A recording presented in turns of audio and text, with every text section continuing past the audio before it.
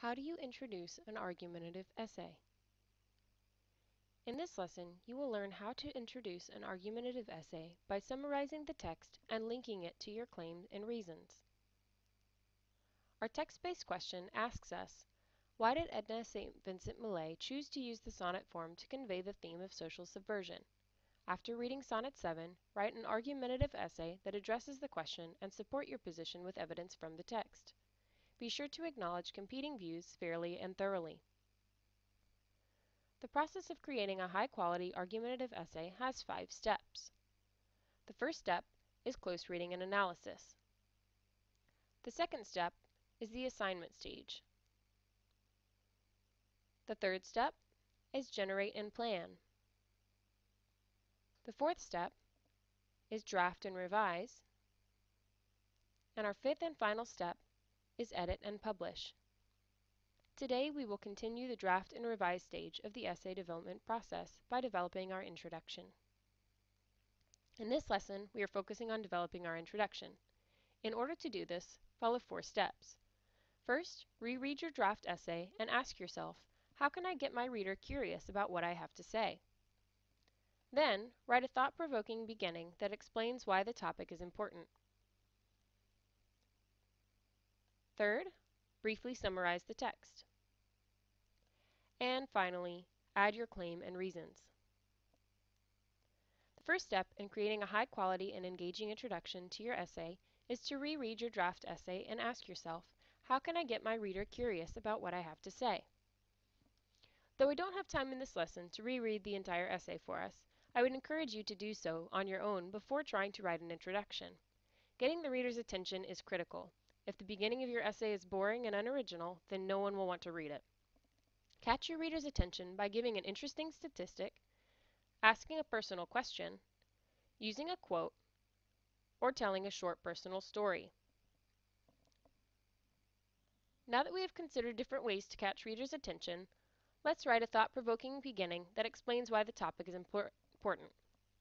In 1923, women's rights activists attempted to pass the Equal Rights Act, which would ensure equality among men and women. Though it had been introduced in every congressional session since, it has still never been ratified. How then were women to fight against sexist culture and tradition? Edna St. Vincent Millay, American author and Pulitzer Prize winner, staged her own subtle revolt with Sonnet 7, written in 1922. This is thought-provoking and captures the reader's attention because it connects Millay to modern day and points out an issue that has still not been resolved. It also points out a problem to which Sonnet 7 is Millay's attempt at a solution. Now we need to briefly summarize the text and the sonnet form. Edna St. Vincent Millay chose to use the sonnet form to convey the theme of social subversion for a variety of reasons. The sonnet is a very traditional form of poetry and has many technical aspects.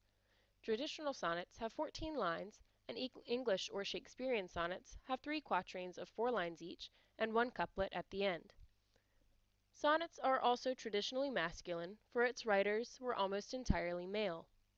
Sonnet 7 is written from the point of view of a woman who is discontent with her traditional role in a relationship. Finally, we need to add our claim and reasons. Millay met the technical requirements of a sonnet while deviating in many ways from what might be expected. Millay's deviation from conventional form mirrors the speaker's deviation from conventional behavior. Both Millay and the speaker obeyed tradition to a point, then expressed their individuality by acting in a way that was unexpected. As you can see here, we've outlined our reasons and our claim. Let's take a look at what we have accomplished so far. We created an outline with evidence and transitions, 3 body paragraphs with transitions, a thorough counter-argument paragraph, and an engaging introduction. We're almost done. Now we only have to write a conclusion and edit our essay. Today, we continued working on the draft and revise stage of the process by developing our introduction. So when you are trying to develop an engaging introduction for an argumentative essay, follow these 4 steps.